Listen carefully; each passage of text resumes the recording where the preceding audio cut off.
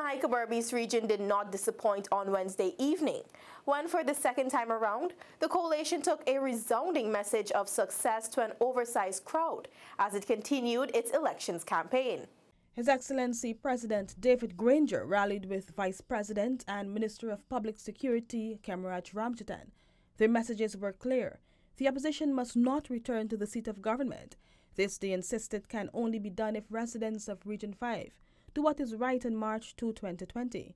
Minister Ramchatan said the electorate must choose a government that will make critical decisions that will be beneficial to all. It is your duty to ensure that you elect the right people and leadership that will ensure that every Guyanese get a fair chance to enjoy that good life we've been talking about.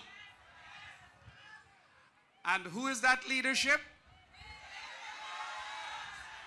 That leadership is APNU, AFC coalition.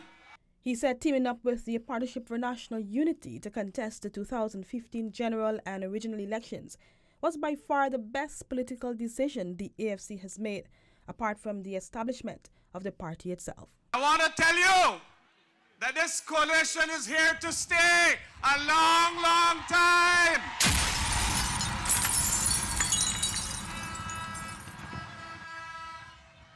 And so, I want to make the case that when March 2nd come around, you will be there to reaffirm your full support for this coalition government led by David Arthur Granger.